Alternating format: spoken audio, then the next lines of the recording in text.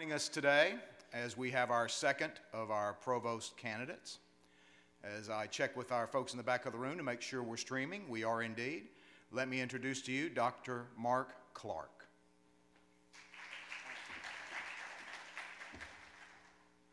Good morning, everyone, and welcome to those who are on the other end of the live stream. Thank you for being here this morning. My name is Mark Clarke. Hopefully you've had an opportunity to take a look at my CV and materials as part of my application to serve as the next provost here at A-State. What I'd like to do very quickly at the beginning of this presentation is to try to bring some of those experiences that hopefully you've seen in my CV to life, and then spend most of the rest of the presentation focused on the Discover 2025 strategic plan and some of my thoughts on that. So again, quickly to give you some background, I was born and raised in Northern Ireland. I'm a first-generation student and came from a small rural farming background.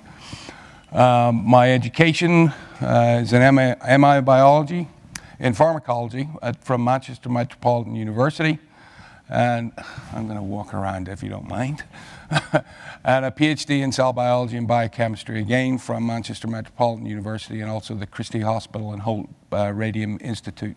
Can everybody hear? We good? I moved to the United States in 1991 to do some postdoctoral training, both at Harvard Medical School and the Medical College of Georgia. And my research areas, for those of our faculty in the audience, are tumor biology and some antibody-directed drug targeting, angiogenesis, and skeletal muscle physiology. My career before joining U of H and moving into the academy directly was as a National Research Council Fellow at NASA Johnson Space Center, and specifically focused for 3 years on some spaceflight-induced musculoskeletal atrophy, and then moving across to a senior staff scientist position, again in the Division of Life Sciences at NASA Johnson Space Center, where it became much more operationally related with experiments on the Space Shuttle, ISS, and a variety of missions on the KC-135, which is hence why that picture is up there. I had the opportunity to fly 25 missions on the KC-135, and that was a unique set of experiences. My academic appointments moved across to the University of Houston as a full-time faculty member in my home department, which is Health and Human Performance. I was the founding director of the Laboratory of Integrated Physiology, which is a multidisciplinary lab that had, at the time, 9 faculty members. I also serve and have held adjunct professor positions in pharmacology and toxicology, again at MCG, Medical College of Georgia, and I served as an adjunct professor at Baylor. So I've always been involved, even while at NASA Johnson Space Center, with academic research. I've once moved to U of H. I've served in multiple shared governance roles as a faculty member, including the standard departmental and college committees, be they graduate research or chairing our P&T committee, and then served as faculty senate president for an extended 3-year period. Our model is an immediate faculty senate president-elect, a year as the faculty senate president, and then a year as the past president, and all of those have certain roles associated with them. As a faculty member, I love to talk about my research. In fact, at one of our events last night, I think I talked some people's ear off. I'm just going to quickly go through some of those research interests for those that are interested. I've been very lucky to have been funded by NASA, DARPA, NIH, NSF, and also through their Innovation Corps, which I'll talk about in greater detail later, and also the U.S. Department of Energy. And as you can see, I like pretty pictures. These are some of the techniques and technologies that I have developed over the years, and also publication images. So turning now to my administrative roles at U of H, I began as the Associate Vice Chancellor and Vice President for Technology Transfer in the Division of Research and spent just over 3 years in that position. I've also served and then moved across to the Office of the Provost as Associate Provost for Faculty Development and Faculty Affairs. And that's the position I'm currently in. During that time, I had the opportunity to serve in a couple of interim roles. The first being the interim dean of our College of Technology, and that was really for about a 6-month period during a leadership transition. And then secondly, as interim vice provost for global engagement, which started off as a temporary 3-month cycle and ended up being for 2 years. And part of that was as part of an institutional reorganization of that office into a new Institute for Global Engagement, which took over the previous UH Global division. At the national level, I've been involved in a variety of different national organizations as a senior administrator and also as a faculty member. Specifically, I've just stepped down as co-chair of the Commission on Economic and Community Engagement, also known as CECE, and that is a year-long appointment. I also serve as the institutional representative to the Alliance of Hispanic Serving Research Universities, HRRU, which is a new organization about 2 years old, and U of H was one of the founding members of that as an R1 HSI. I've served with CECE on the previous commission called CICEP, and I do apologize for the word scrambled of letters, but that commission, it is the Association of Public Land-Grant Universities. A-State is a member of that association, and I've served on their executive committee for close to a decade. I'm also a fellow of the National Academy of Inventors and also a senior member, one of the limited number that actually carry both of those designations.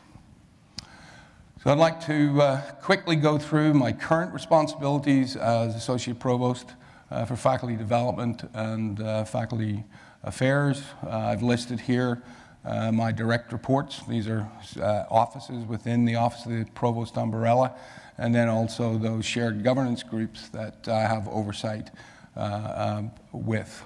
And the major responsibilities, as you might expect, are faculty recruitment and retention, faculty professional development, those programs associated with faculty research preeminence and the preeminence of the institution, student success initiatives, which I will say when I began in this role were primarily at the interface between faculty and students,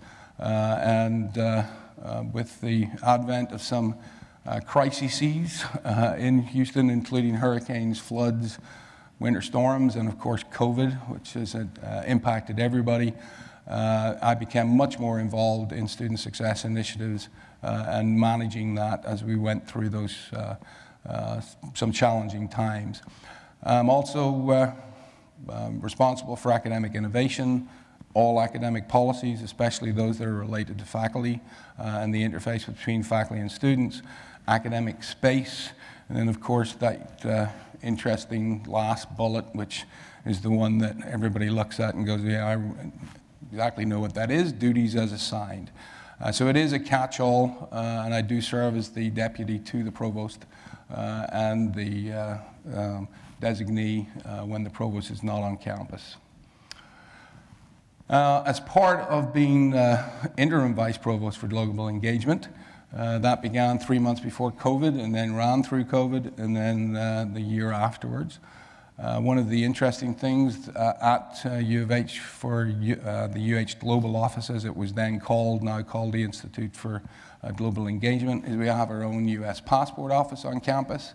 That was set up primarily associated with learning abroad for our students, but is also open to all faculty and staff and members of the community to come on campus and have a US passport issued. It also, the roles and responsibilities of that interim position included travel abroad protocols, which became very important during the COVID limited access to the rest of the world. We also have developed a global citizens credential, which makes or leverages classes that undergraduate students take that have defined international knowledge base and engagement as part of the curriculum so that they can essentially accrue a global citizen credential that then appears on their transcript if they complete the requirements. We also have a Peace Corps program at U of H, which is very, I would say, maybe 10 to 15 students a year, but our new director, who's a retired U.S. ambassador, is pushing that particular experience for students as part of the international and global engagement for our student body. And of course, this office was also responsible for all foreign institution MOUs and articulation agreements. Going back to one of my first administrative roles, this was the Associate VC and VP for Technology Transfer. The VC is there because that office is actually system-wide. We have 4 universities within the UH system, the VP being on the flagship, and to be honest, that's where 95% of our IP and technology transfer and innovation comes from within the UH system. My direct reports and governance oversight included our UH Innovation Center and UH Laboratory Incubator Facility, which we built during my time as technology transfer czar at U of H in what's now called the UH Technology Bridge. At the time, it was the UH Energy Research Park. As part of that role, it was to try and build an integrated and networked system with the larger Greater Houston and regional innovation and entrepreneurial ecosystems. And we had a lot of partners in that externally, such as the Texas Medical Center Innovation Group, NSF, which funded a project for me to create an NSF I-course site at U of H. And a lot of that was facilitated by our academic colleges, and especially our Wolf Center for Entrepreneurship, which is one of the leading undergraduate entrepreneurship programs in the nation. So with that, hopefully I've brought my CV to life in terms of other than just lots of text on a paper. But now I'd like to turn to the more important part of this presentation, which is focusing on the Discover 2025 strategic plan at A-State, and also providing some of my thoughts on that and a little bit of data along the way, and then some potential suggestions. Now, oops, there we go. So there are, as you all know, I've been impressed by the Discover 2025 sort of visibility, certainly in your outward-facing communications, and then also even embedded within those colleges that already have strategic plans, and they're all linked back to Discover 2025. So there's very cohesive messaging around Discover 2025, and I think that's an excellent reflection of a process that appears to have had broad-based stakeholder engagement and input in order to create that Discover 2025 strategic plan. And that is something that I've had significant experience, especially in the last couple of years. We've just gone into our new strategic plan, and that took, it began before COVID. There was a little bit of a pause, I'm sure, as here at A-State, but then got finalized once we got back on campus.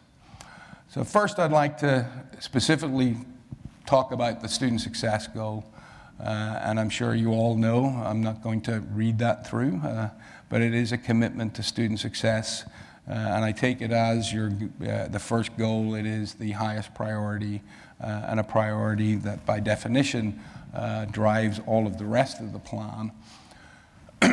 Now, as we go through this, I've had an opportunity to talk to lots of stakeholders over the last day and a half. And what I've learned is that some of the things I'm going to talk about are actually already ongoing here at U of H. And it's part of, I would say, a coherent plan to address these issues. But in terms of providing an example of how I would look at these elements, I want to start by saying everything from my perspective needs to be data-driven and evidence-based when it comes to decision-making. So when it comes to looking at enrollments, looking at SCH generation, looking at graduation rates, it all needs to be, again, data-based and data-driven and evidence-based. And here are some of the sort of general things that I saw looking at your data, both of your IPEDS data in the national database and also your fact book. As you might expect, and I have heard this, especially yesterday, talking to multiple stakeholders, that we need to increase student enrollment here at A-State, and that potentially is actually a reflection more of the national trends than necessarily just here at A-State.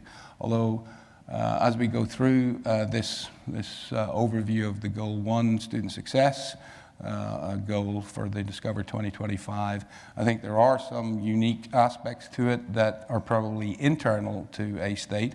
And I say that because some of the patterns that I've identified, or I think I've identified, are actually things that we've dealt with and are dealing with at U of H when it comes to student enrollment.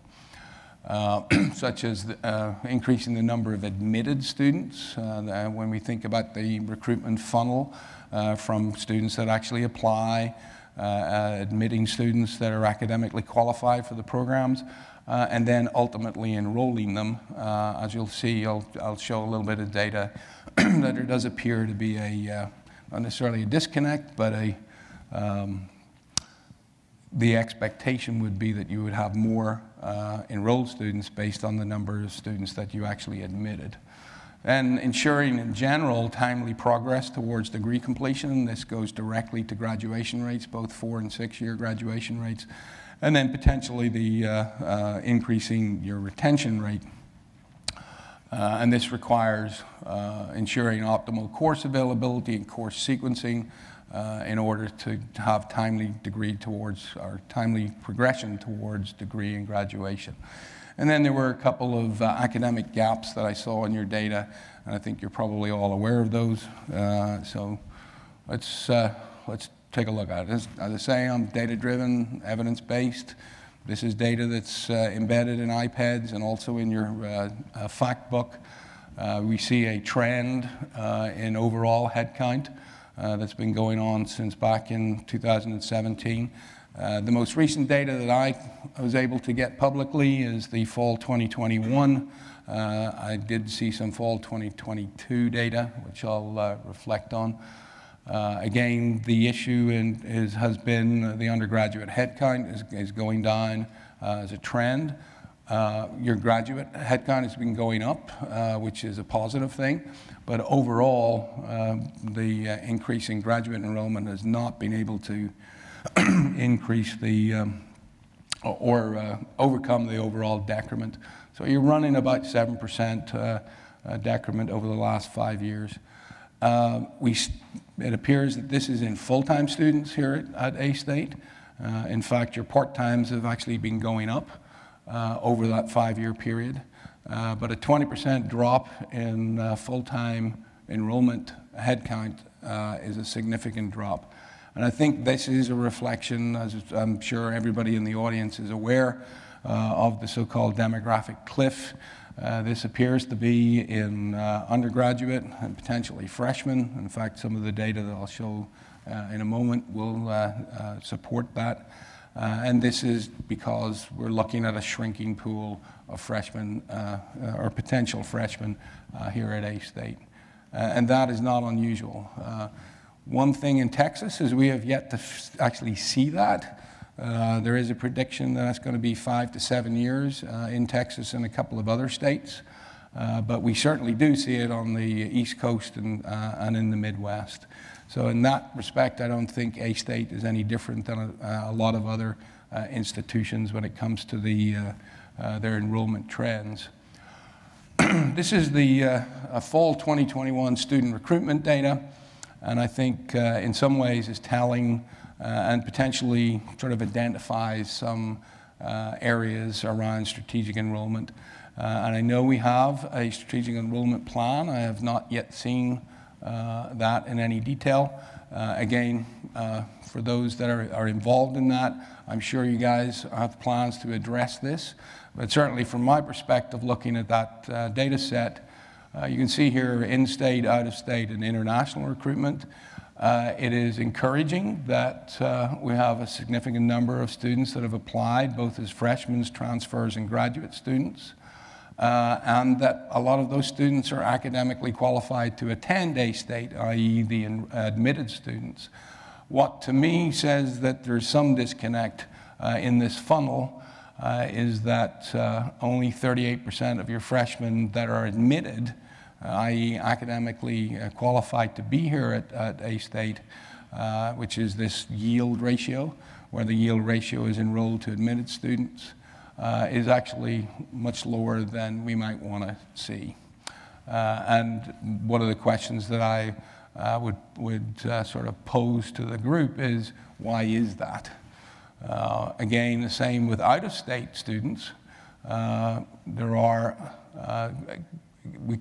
You continue to have quite a few students actually applying to the university. There are less necessarily academically qualified students. But again, the yield rate from those that have already been admitted to A-State is actually quite low, again, in the freshmen. Freshmen is where this problem seems to have its greatest sort of nexus.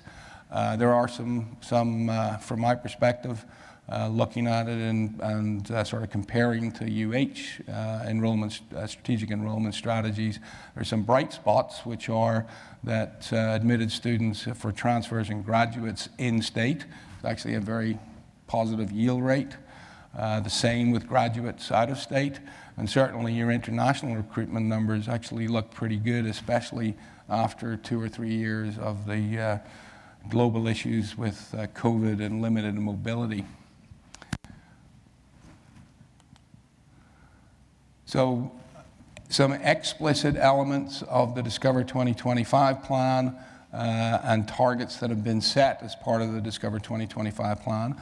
I suspect that because of COVID and that sort of pause, it may not necessarily be a target for 2025, but I think they are achievable towards 2025. There's a wish to increase your 4-year and your 6-year graduations to targets of 45% for 4 years and 65% for the 6-year graduation. The 6-year graduation, if the target was 2025 to hit that number, that's a plus 17 delta. That's an aggressive and change to bring about, but what I can say is some of the things I'll talk about as we go past the data and the approaches that we've used at U of H. We were able to make that type of shift in a relatively short period of time. So depending on the interventions that end up getting in place. Another goal is to get your retention rate up, your 1-year retention rate. That's that first-year retention rate. Again, this is for FTIC students, first-time in college students. From 2022, which was 79%, I have not been able to access the 2022 data. I would be interested to see what the retention rate is and the target for 2025 within the Discover 2025 strategic plan being 85%. So how might we get there?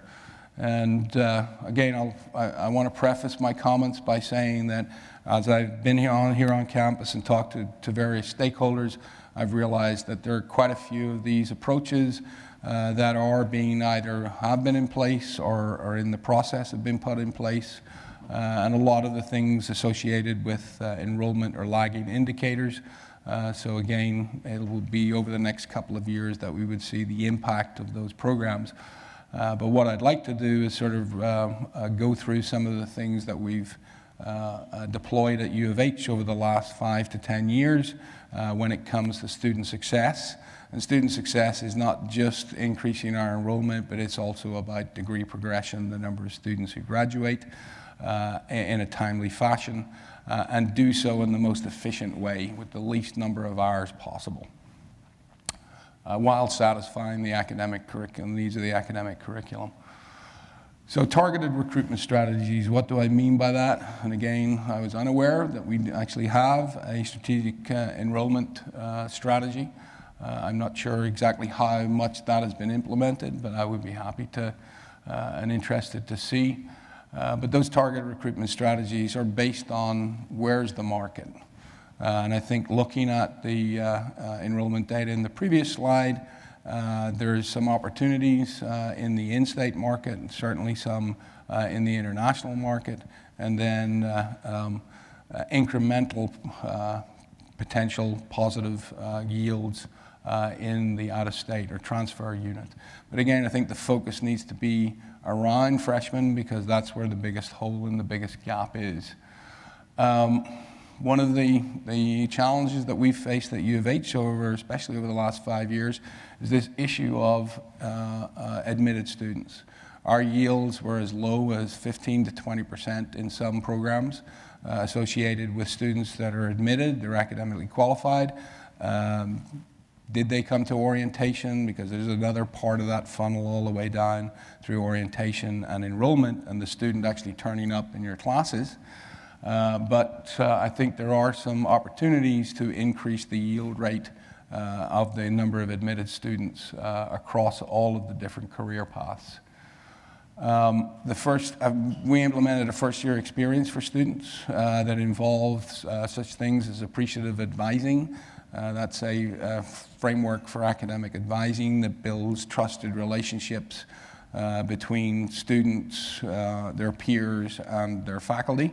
There's a byword of the 6 Ds: disarm, discover, dream, design, deliver, and don't settle for something that's not associated with what the student needs or what the faculty needs.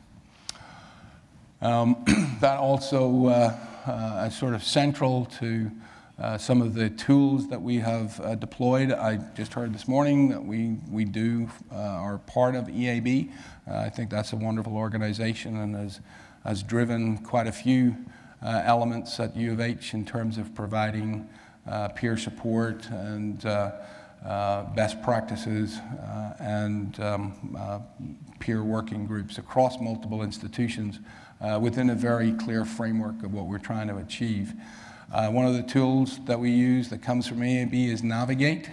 I think there's I think I heard Starfish is the sort of equivalent that's used here, but that essentially is a system of early alert for academic performance for students, where students are sort of categorized as high, medium, or low risk relative to their academic progression. And that's something that we've been using at U of H for 4 or 5 years. It has some very useful communication tools that are direct reach out and personalized to students. Our guided academic pathways to student success, I think that is one of the, I would say, game changers at U of H and also for the greater Houston area, and specifically as part of the Complete College America framework and what are called game changers. Our previous provost, Paula Short, actually developed something called Houston GPS. This is a consortium of local 4-year universities and 2-year community colleges. I believe we're up to 12 of those, including all of the U of H systems, TSU, Texas Southern University, and at least 5 of the largest community colleges in the greater Houston area. And that provides essentially a uniform system for students, for transfer pathways, internal academic maps that connect between the different institutions, and all of those institutions are formally committed to providing seamless pathways for students towards degree completion in as little a time as possible while satisfying the state and the academic requirements of the programs that they're in. An offshoot of Houston GPS was specifically for UH on the on the main campus, our flagship campus, is UH&4. That is a guided pathways cohort program that is based on the framework within Houston GPS, but it also comes with a financial incentive where students, if they guaranteed 15 or more hours, are guaranteed a fixed price over their 4 years. And it's all about 4-year graduation. It also helps us with our 6-year graduation, but it is a program specifically around increasing our 4-year graduation rate. That has been a very successful program. I believe more than 85% of all of our freshmen coming into U of H are now in UH&4. This sort of, let's say, moves into the last two bullets. If you start to cohort students and say that we guarantee that your courses will be available so that you can graduate in 4 years, you have to start to think about how you schedule classes, where the faculty resources are coming from, the sequencing of those cores. That becomes something that you can't do anymore on the sticky pad or in an Excel spreadsheet. I can tell you that from personal experience. And you also need to have a particular approach to teaching and learning from faculty in order to be able to provide those classes in that sequenced way and in a way that students can, in fact, take at least 15 hours in order to graduate within 4 years. So one of the things that we've focused on through one of my offices, which is the Office of Faculty Engagement and Development, which I'll talk about in much more detail in a moment, as part of the teaching and learning goal, is focused on faculty instructional training and the resources that faculty need in order to actually deliver those curriculums. And I know that we have a Center for Excellence in Teaching and Learning here at A-State. The functions of the center, your center, are actually embedded within the FED, which is the acronym being Faculty Engagement and Development, where that is one of 3 pillars in the FED. And those functions associated with, let's say, effective teaching practices in the classroom and equitable teaching practices are delivered to and made available to our faculty through our FED, which, as I say, has 2 other pillars, one being supporting faculty research and scholarship towards research preeminence for the institution, and then also another pillar associated with faculty mentoring. And again, I'll talk about that in a little more detail in a moment. But one of the things that I was happy to see here at A-State is that you have a full engagement with ACU. Currently, I'm a PI, I'm the institutional PI for a large grant between ACU funded by the Gates Foundation. And this involves, I believe, 5 or 6 institutions.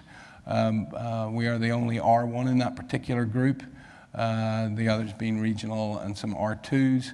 And the sort of research question there is, does completion of the ACU certificate for effective college teaching, which is a 25-week online course that is facilitated. I believe there have been 2 cohorts here at A-State of 33.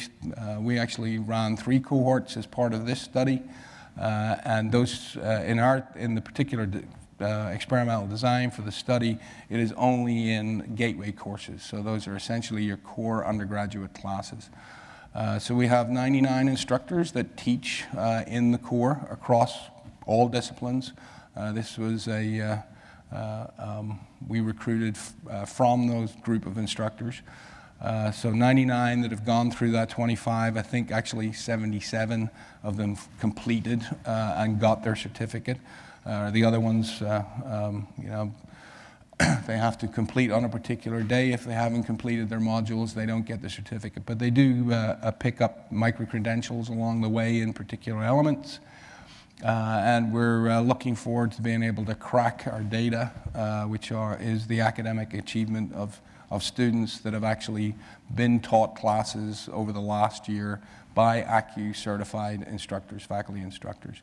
And then of course we have our comparison group, which are instructors teaching the same core classes. That, for the vast majority of those core classes, they have set curriculum that is common across multiple sections. So it's an interesting and I think will be a very useful experimental design in order to understand the impact of, let's say, modulating how the faculty member teaches. So that's the intervention, is a ACU certified instructor versus not. And we'll begin that process of cracking the data in terms of student academic achievement data, such as GPAs, retention rates, DWIFI rates, for example, for those classes within the next couple of months. And then finally, again, going back to this concept of once you start to cohort students, for example, in UH and 4, and especially your FITCs that drive the national ranking numbers associated with 4- and 6-year graduations, you need to start to manage your scheduling and course sequencing process in a more complicated or a complex manner. And we've had engagement with Ad Astra. This is I'm not sure whether you guys use Ad Astra. This started off as a classroom scheduling tool, and they've now expanded out into not only sort of academic space management or a classroom management, but also into some predictive analytics associated with student demand for particular classes. And the tool that we've helped actually develop as a primary partner with Ad Astra, all the way to a little pet project of mine, which is to create a digital twin for enrollment and faculty resources associated with that, so that you can test out some different structures and sequencing of courses relative to predicted demand for those courses versus historical data, without actually having to change what's happening in your schedule right now. Because those of you that are involved in scheduling, it is a 1 year out activity, and you can't change in real time. So the concept of a digital twin to test out different variable or approaches to course scheduling and even classroom allocation within time bands, all of those things means that you can play in a virtual space where you don't actually do any damage to the real numbers, which are your graduation rates and progress towards degree completion. One of the advantages of having those types of evidence-based, data-driven systems for course scheduling is that you can also then start to take a look at faculty resources relative to how many instructors you need, how much it's going to cost, and look at it from a business case model. So with that one, I'd like to move on to the second goal of the Discover 2025, which is around teaching and learning. And with regard to that, I think we need to start out with the sort of first statement up on those bullet points, which is our degree programs and academic programs, by definition, have to be affordable, state-of-the-art, and relevant to the real world. I'm sure that all of you have been following the sort of the dip in the perception of higher ed as a value added relative to a person's life and career. The US public appears to be losing confidence in that, and it doesn't necessarily directly translate. You can show the impact of an undergraduate degree on lifetime earnings every day, every week, and we still have a problem convincing people that it's better to go to college than decide to end their education at the high school level. You know, with the advent of micro-credentials and stackable certificates at the community college level, all of those are great things. They're pathways towards an undergraduate degree. But in the end, those undergraduate degrees and graduate degrees that we offer, certainly as a publicly funded institution. I personally and firmly believe that they have to be affordable and relevant to the real world. So how do you get there in some of those ways? In terms of, we need to prepare students for lifelong success, and that's across a career that may change multiple times.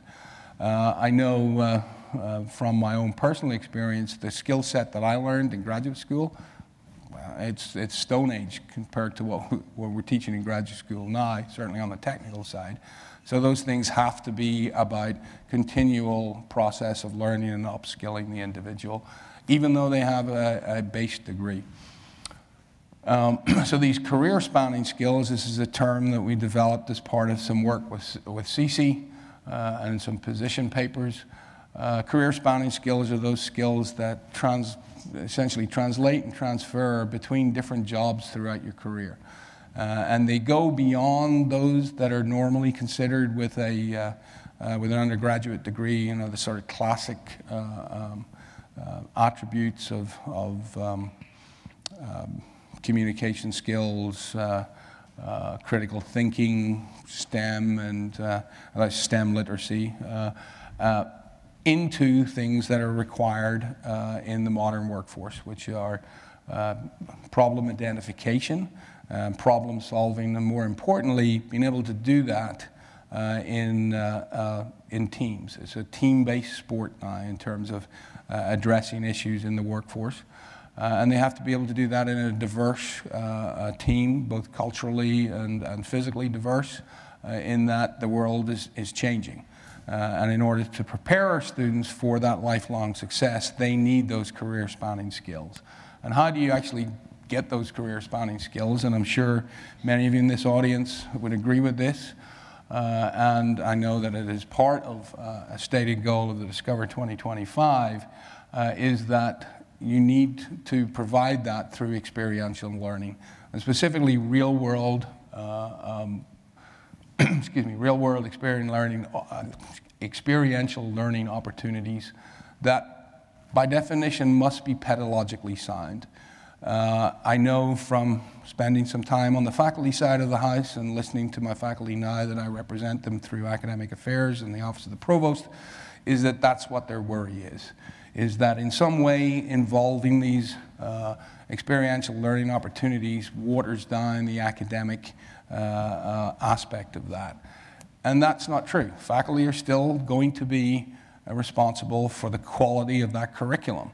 The key is to think about that curriculum through this experiential learning opportunity and how it actually impacts the student success once they graduate from their class or matriculate from their class.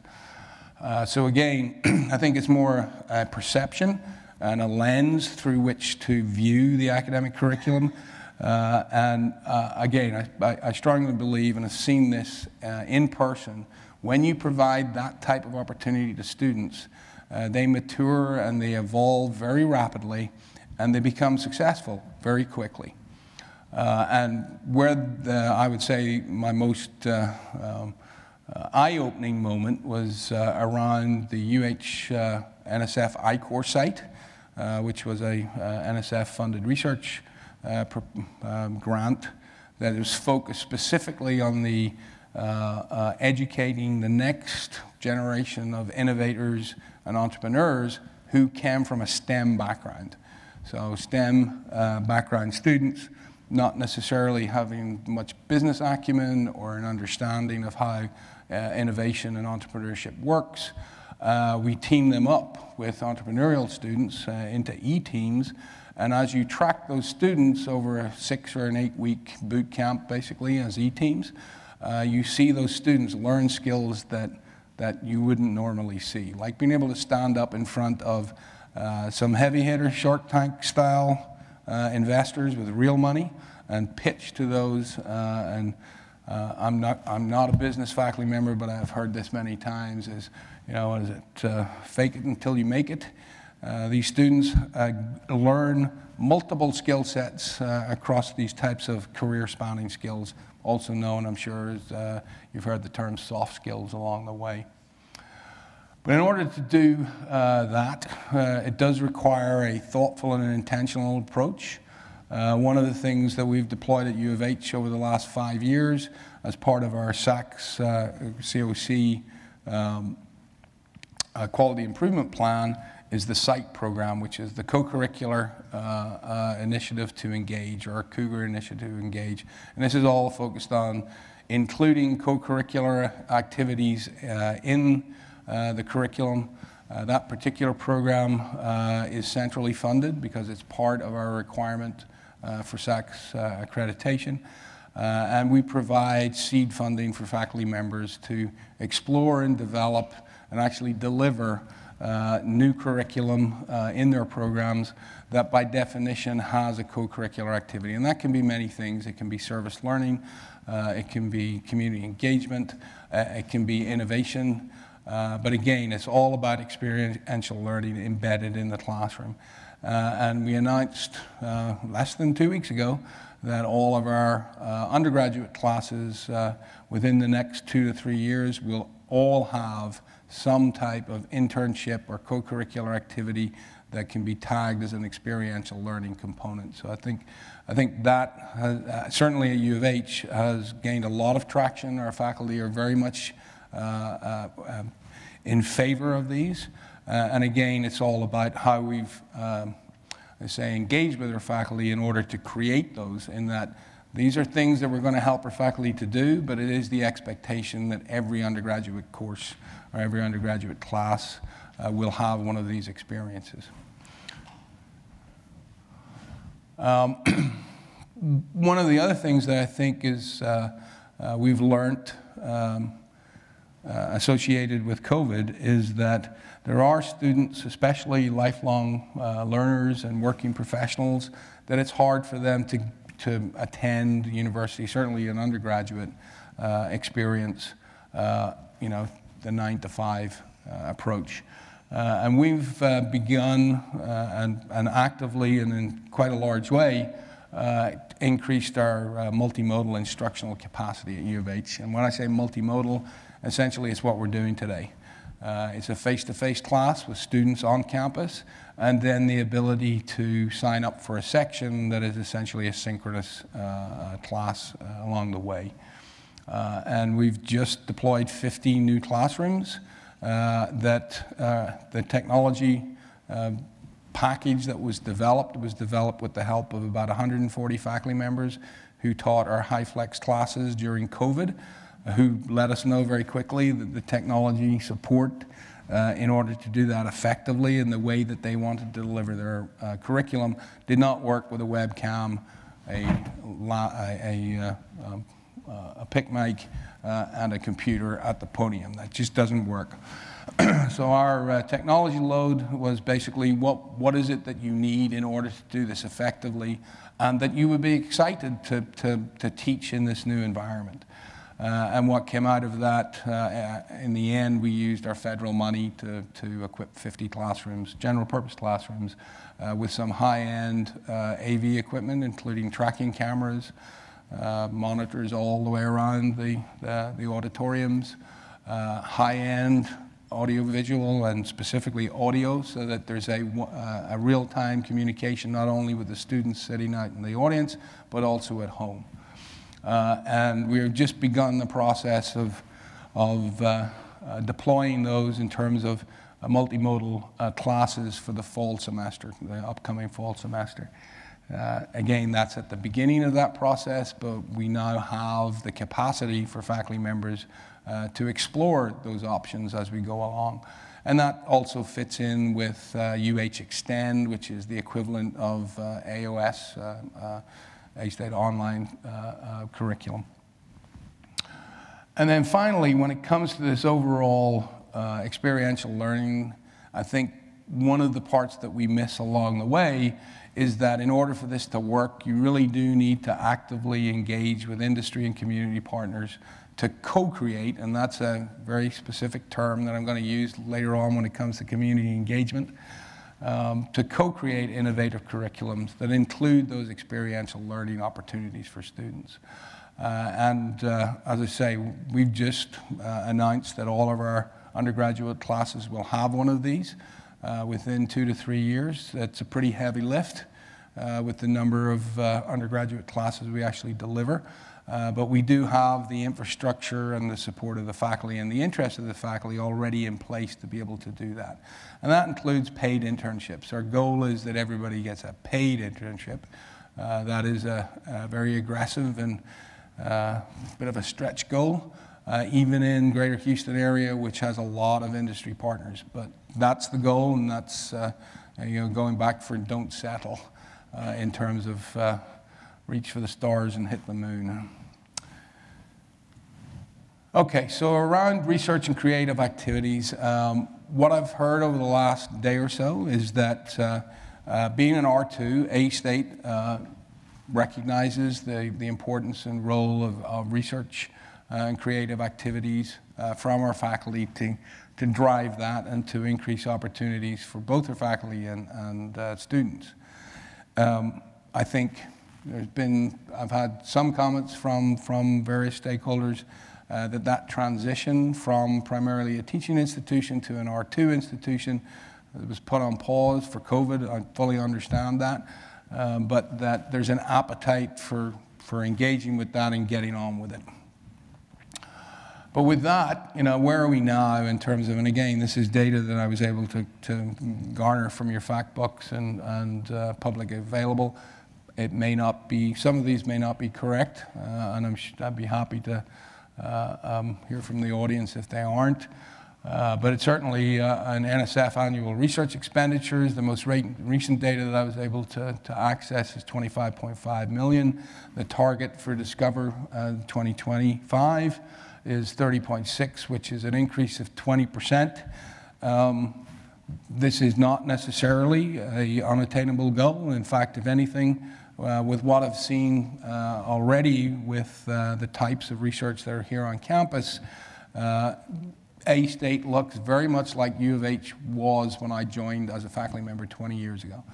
You have some very interesting pre-existing research intensive and opportunities and structures that are already here, including the Arkansas Biosciences Institute, which I've heard a little bit about, but not as much as I would like to. I was very interested to see your new Center for No Boundaries Thinking. AI is one of those areas that is going to impact higher ed in ways that we can't even imagine today.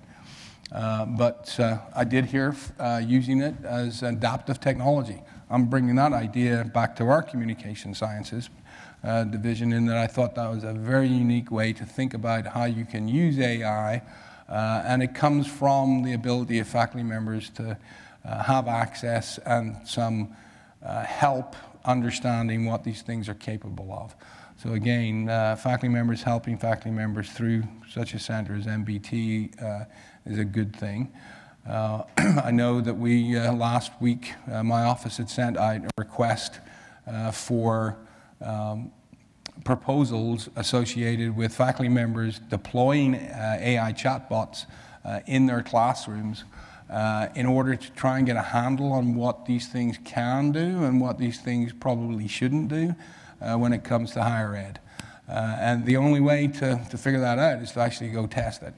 Right? I'm an empirical scientist by training and by disposition, and having our faculty members actually test the boundaries and see whether they can come up with ways to appropriately control the use of that within the academic curriculum before it gets rolled out, I think is a good thing. So we're trying to be ahead of that. I think you guys are actually much further along with the MBT.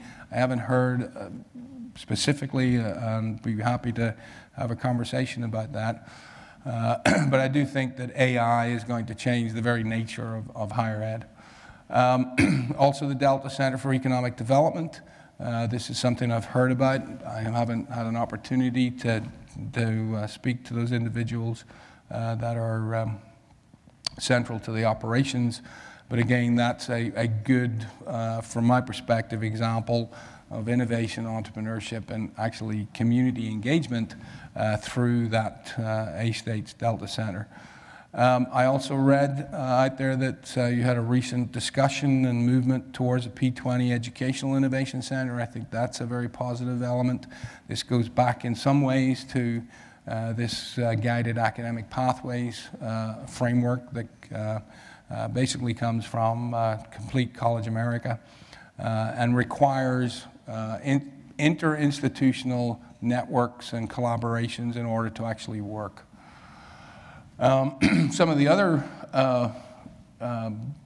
targets as part of the Discover 2025 are increasing the master's degrees awarded by 25%, and also the number of doctoral degrees awarded from 88 to 176.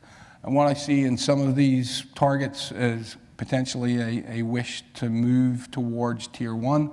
I mean, that's not a 5-year goal. To be honest, you can achieve it if you leverage what's out there. U of H's experience was, in fact, that we had a target of 5 to 6 years for Tier 1 when we realized that we had capacity to increase our research expenditures and specifically, let's say, research grant proposals with a specific group of faculty members leveraging pre-existing centers, for example. We made it in 3 years. So it's not undoable and it's not an unrealistic goal. But I think that needs to be an explicit, if in fact that's something that A-State wants to do. So now I'd like to spend just a little time on how we support those activities for students, for faculty members specifically. And rather than, for example, having a center for teaching and learning or excellence center, we actually have this U of H Office of Faculty Engagement and Development. So this is something I created nearly 8 years ago, and it has steadily progressed and expanded over the last 5 to 6 years. You can see there are a lot of things that are covered within the 3 pillars that the Fed focuses on.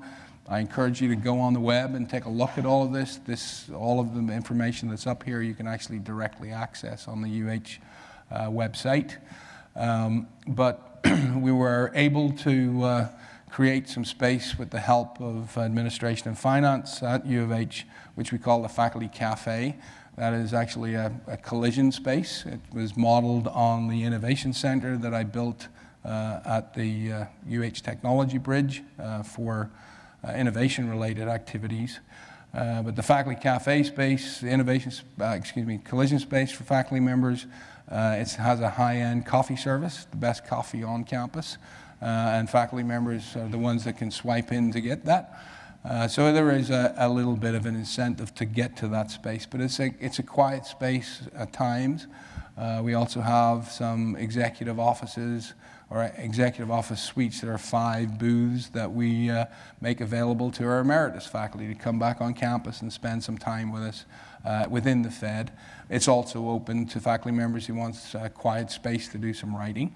And in fact, that's one of our signature programs, which is around, we call it the fact writing program, which is essentially a 3-tier writing program for faculty members that focuses on developing, using evidence-based approaches, a writing practice, and a schedule for writing that's supported by their peers. And the level of engagement the faculty member can pick from, they can either do it as a self-paced along with a group, do it virtually in Teams. We use Teams as our, rather than Zoom, we use Teams as our virtual meeting space on campus. Or they can do it face-to-face over a cup of coffee in the Faculty Cafe.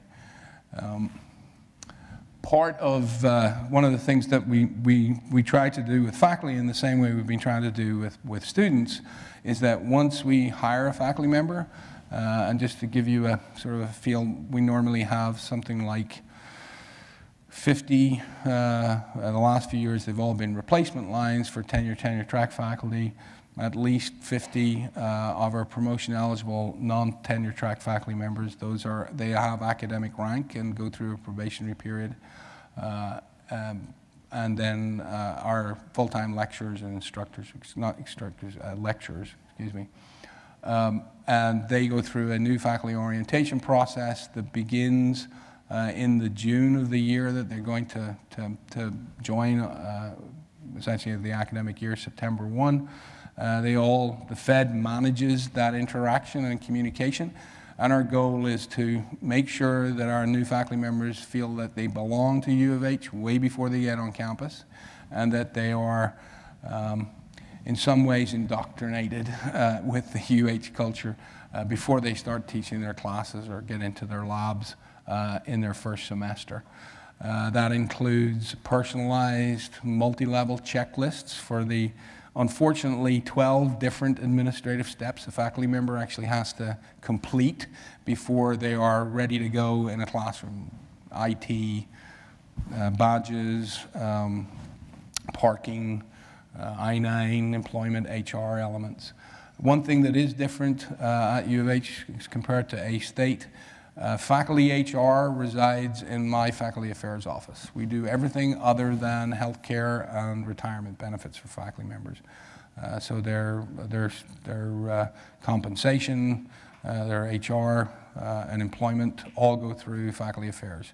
So that's, I think, a different model than here at A State.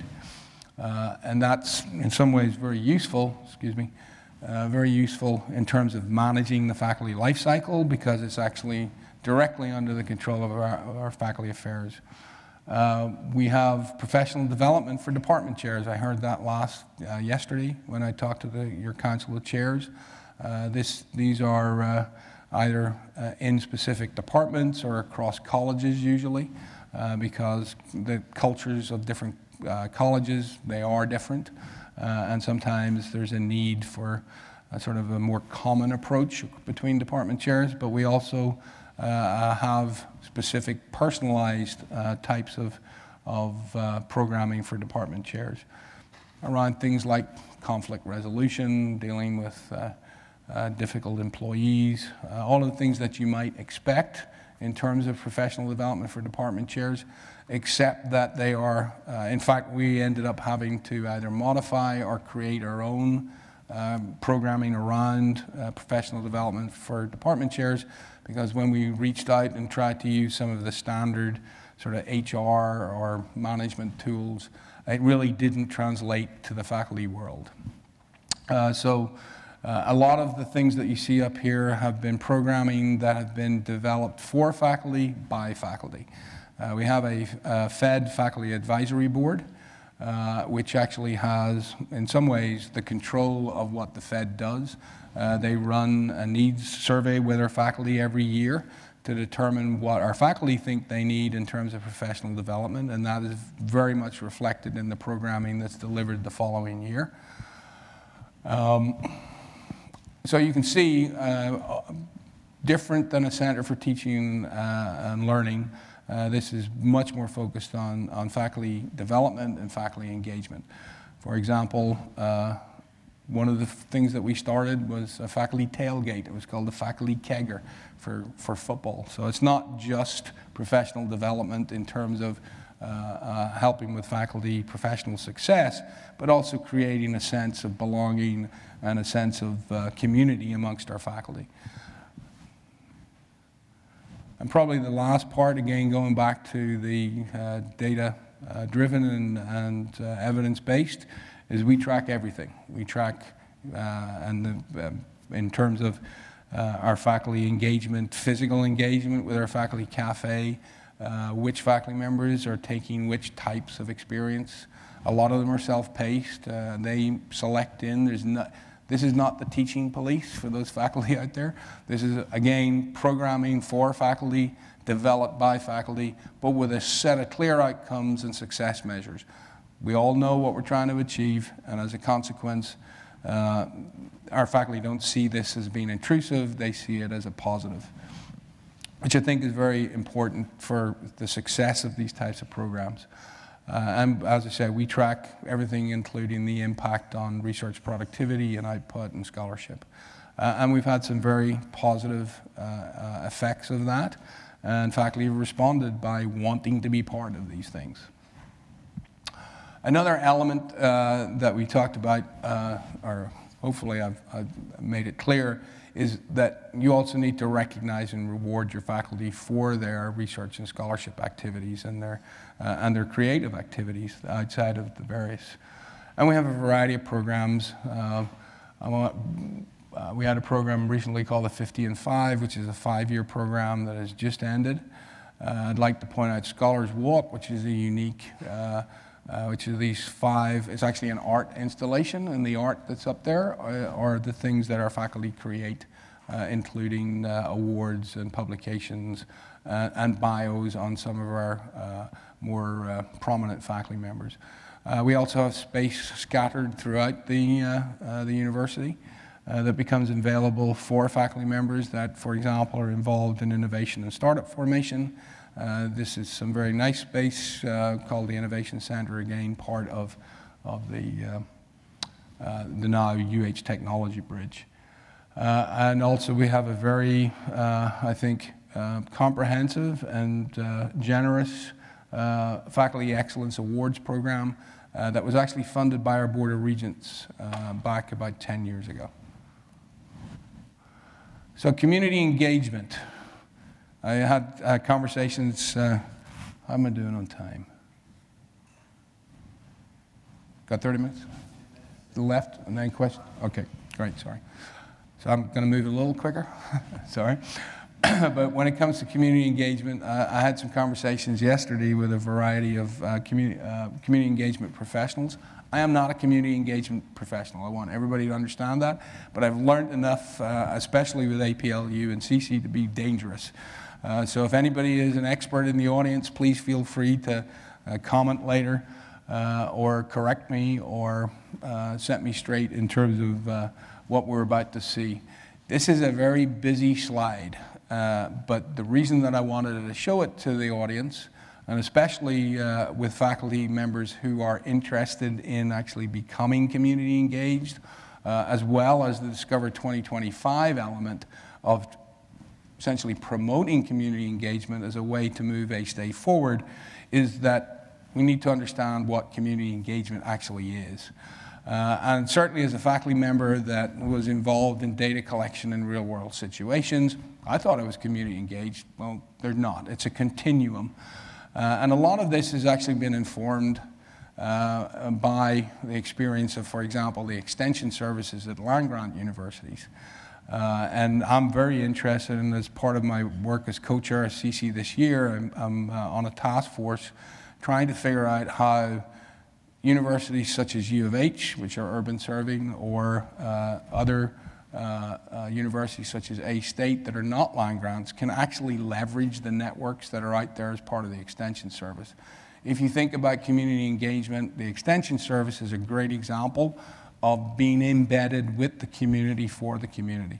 But if you're not on a land grant, or even if you're not involved with engagement, very few members of the campus community, especially faculty members, don't actually understand those things. So I think it's very important to have a framework where everybody can understand. And more importantly, and the reason that I'm actually showing you this, is when I first saw it, I was like, certainly from a faculty perspective, along this continuum of community engagement, which goes from the left from essentially just outreach, all the way to co-creation, which is true, from my perspective, true community engagement.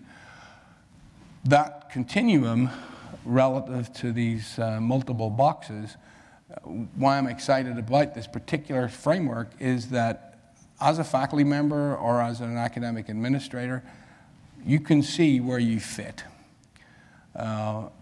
You may not necessarily have experience in any of the verticals, the co-create, the collaborate, the involve, consult, or inform, but you do have full understanding of research, creative activities, teaching, instruction, and service.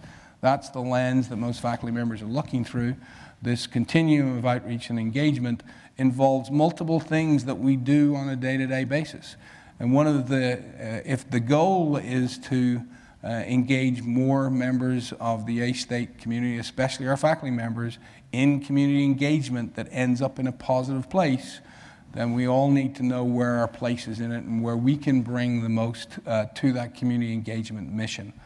I have seen personally, as an associate provost, being contacted by community members going, do you know this faculty member?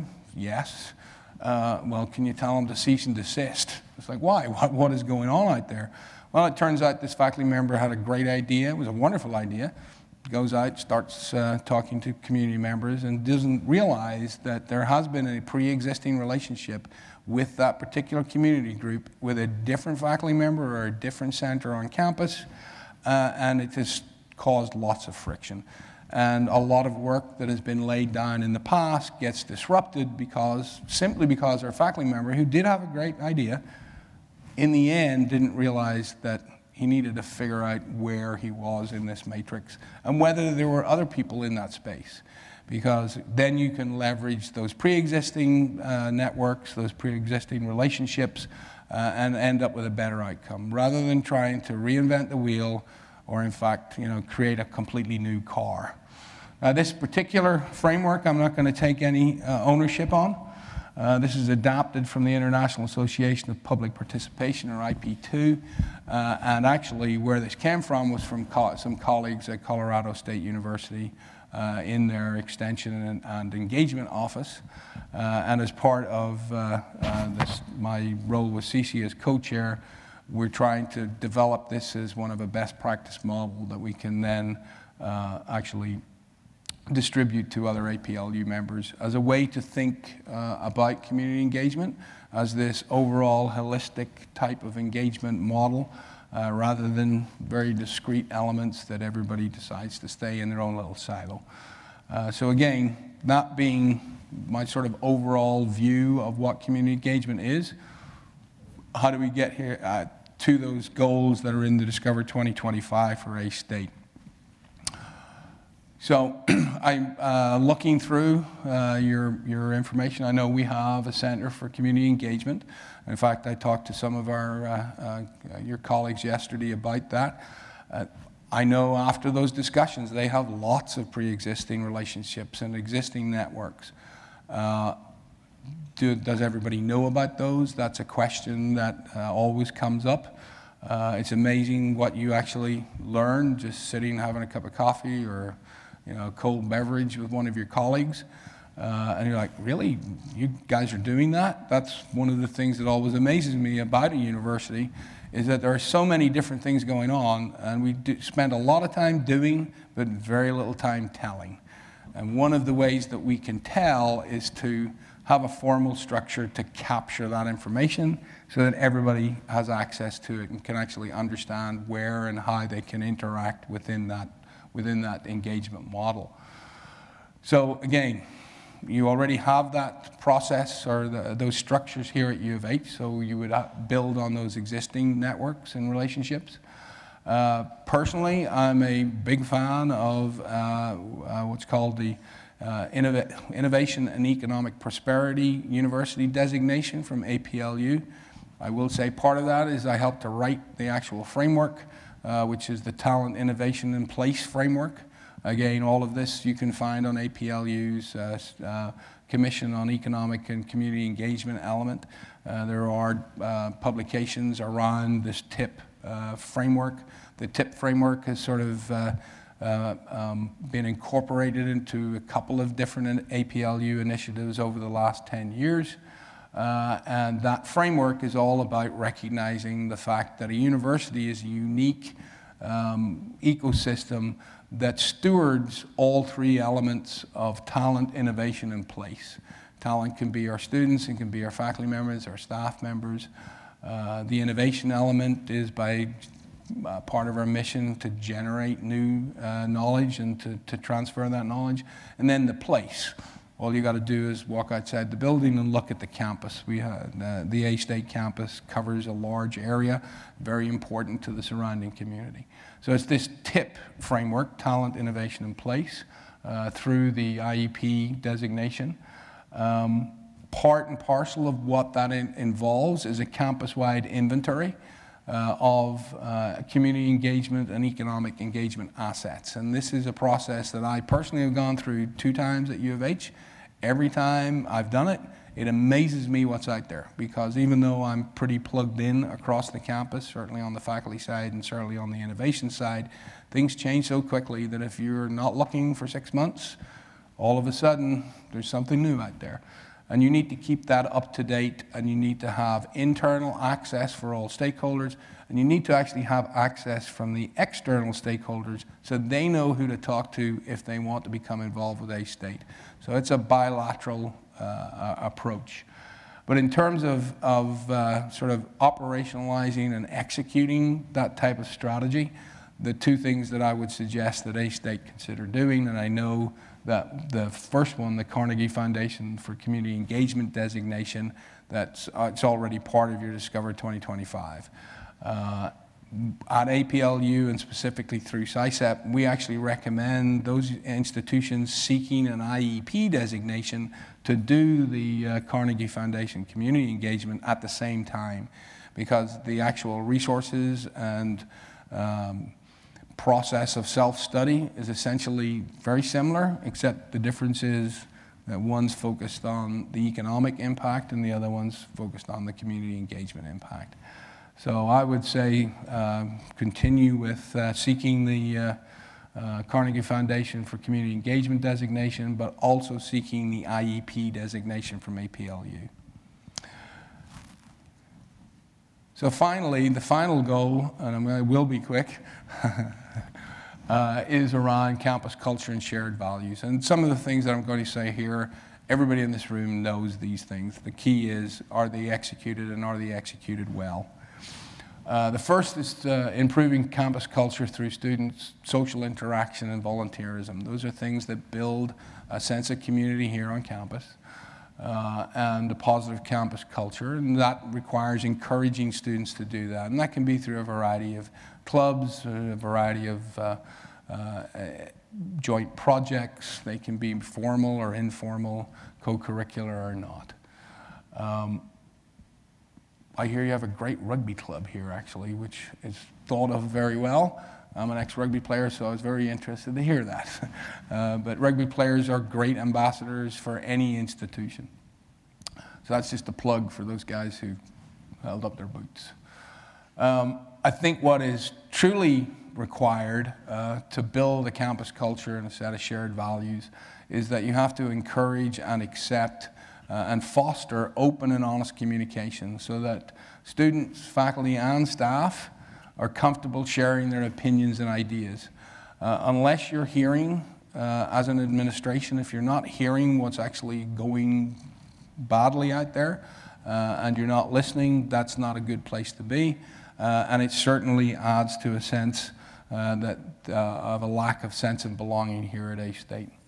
And that's the same for every university. It is a common problem, certainly when we face at U of H, especially after COVID. We built essentially a residential campus over the last 15 years. We went from something like 2,000 students actually living on campus to now more than 11,000 students living on campus and in some surrounding P3s housing. COVID came. They lost that sense of cohesion and identity associated with being a Cougar. And I'm very aware of this. Both my sons actually graduated. The first one graduated from U of H. The second one, he dropped out, but he's on his way back to U of H. So understanding that side of U of H as a parent and somebody that was paying for their education along the way was very useful in terms of understanding some of these issues that we're talking about. I think it's also important to embrace diversity, celebrate different cultures, and to promote inclusivity and belonging in order to change that culture. And that can be done in many different ways. And even though, let's say, some of the political climate is very challenging to do that in a very front-facing and proactive fashion, there are many things that you can do that achieve the same while being authentic about what you're doing. And then finally, I think this is something that we've all seen, which is to ensure that there are adequate mental health resources and wellness programs, not just for our students, but also for our faculty and staff. Certainly on the faculty side at U of H, we've had many more faculty members and professional academic staff have some issues that come from a very grinding schedule over the last couple of years. as well as having to deal with many more students that come to them for advice and mentorship with their issues. So I think those are things that need to be priorities for the overall health and wellness of the campus itself. In terms of potential action items, this comes from personal experience around DEI and belonging initiatives, is that you need a clear value proposition for why the institution and the campus community should foster a physical, intellectual, and cultural diversity. And that has to be based on enhancing student success outcomes. If you have role models for our students, if you have a clear commitment to that, you can then track it in terms of student success. And student success should be the #1 priority for any institution that has students, and that their academic and research mission is about, in some way, impacting those student success measures. I think it's also very important to ensure clear policies and procedures to address and prevent discrimination. I asked that question today. It appears that we already have those types of things here at A-State.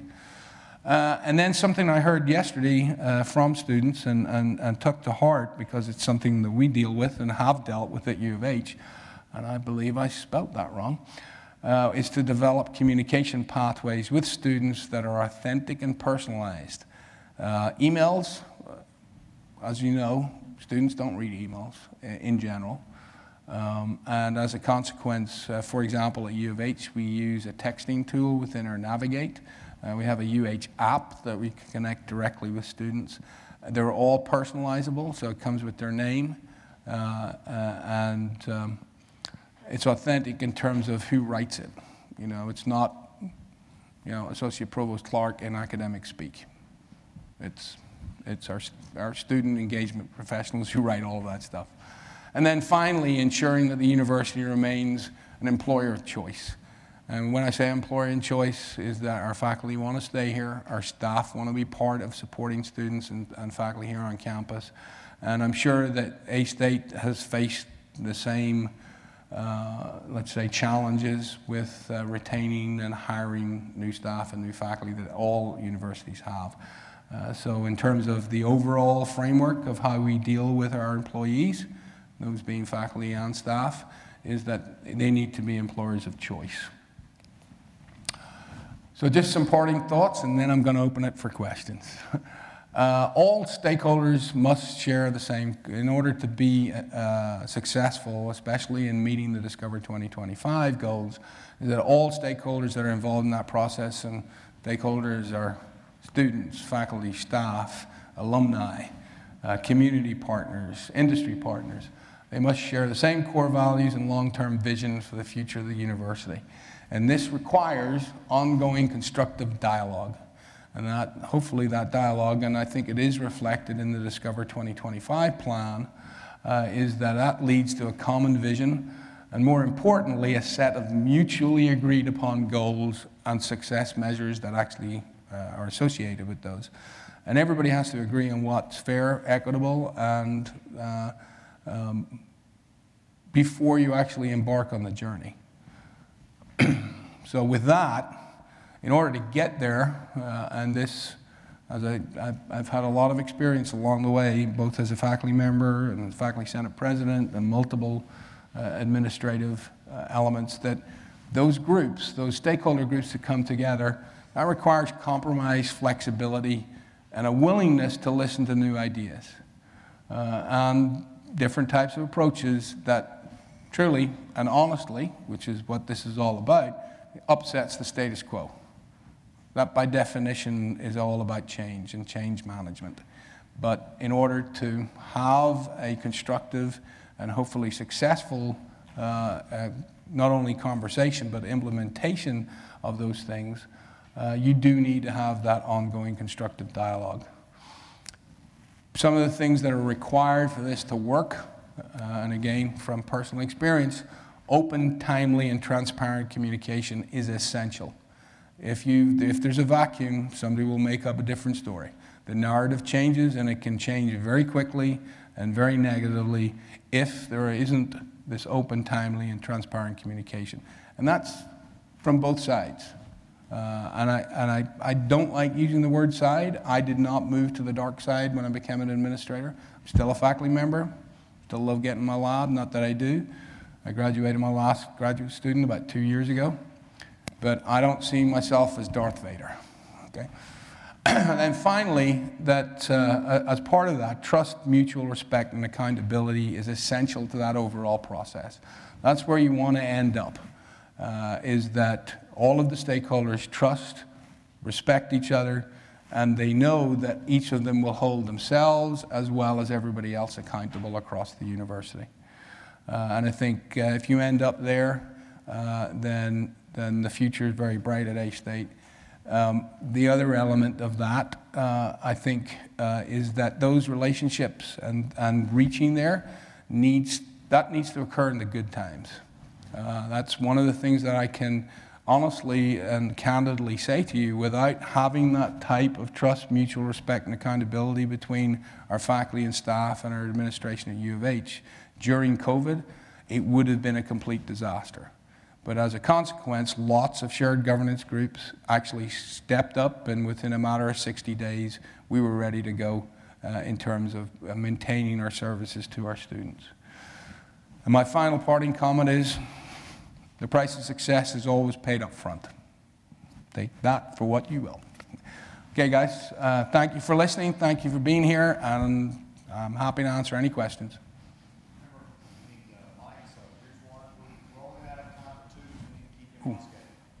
Oh, I'm sorry, I talked a lot. I apologize. Good morning. Good morning, Rebecca Oliver, Director of the Honors College. What do you see as the value of an honors college or an honors program in an institution of higher education? So I think the value of an honors education in some ways is self-evident. In terms of serving students, there are always going to be those students that need and deserve an enriched curriculum. And having an honors college, and again, not knowing exactly, not having had time to spend looking at the honors curriculum, I think it's probably very similar to U of H. It is also a place that you can experiment with different types of approaches that can then be scaled to all students. You know, it's not uncommon in honors college, and certainly as honors college, to have lots of volunteer organizations that are truly community engagement and engagement with various elements, including our pre-health pathways, those types of things. But that allows us to test it out and see whether it's scalable and whether it would work. So I think there's always a place for an honors college and an honors curriculum. The key is, of course, how do you implement it and what's an equitable resource allocation associated with it. Did that answer your question, Rebecca? Okay. Hi, Justin Castro from the History Department. Good to see you again. Good to see you. And so I wanted to ask a question about what you see as your vision for the role of arts and humanities. And so a lot of your examples were kind of business, sciences, and I think they're immensely important. But when you talk about things like community engagement or creative activities as research, how do you envision the role of, say, our museums? We have a great history museum, Valor Center, art centers.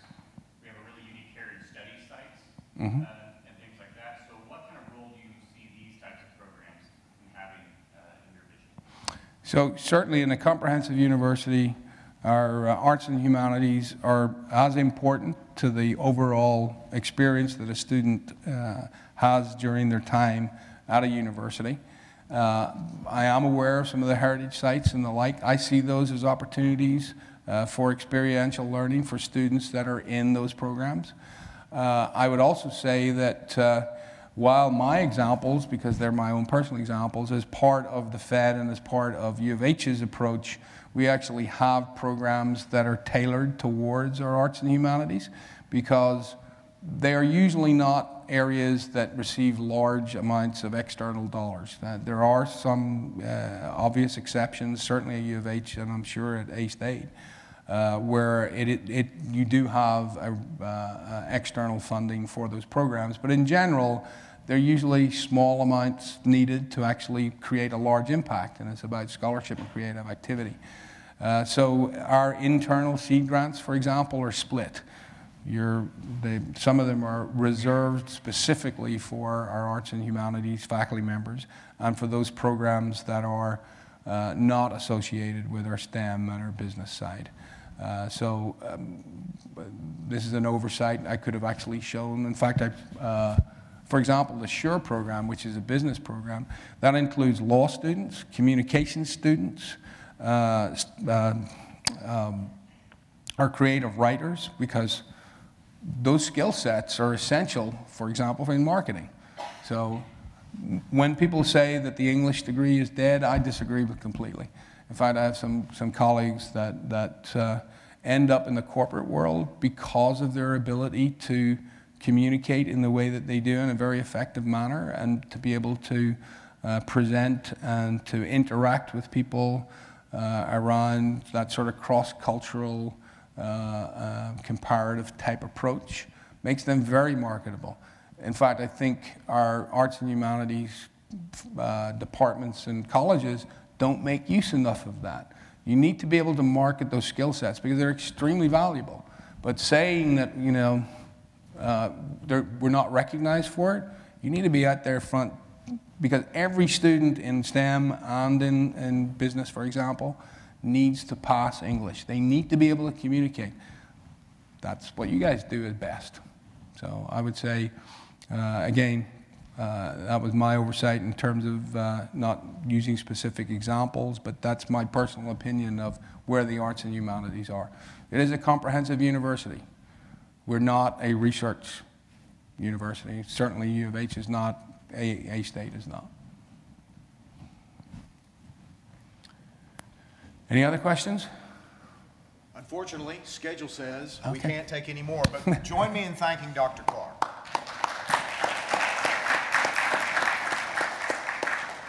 Again, a reminder, in tomorrow's digest, you'll get the link again for comments and feedback on each of our candidates. And next week, we'll be here on Tuesday.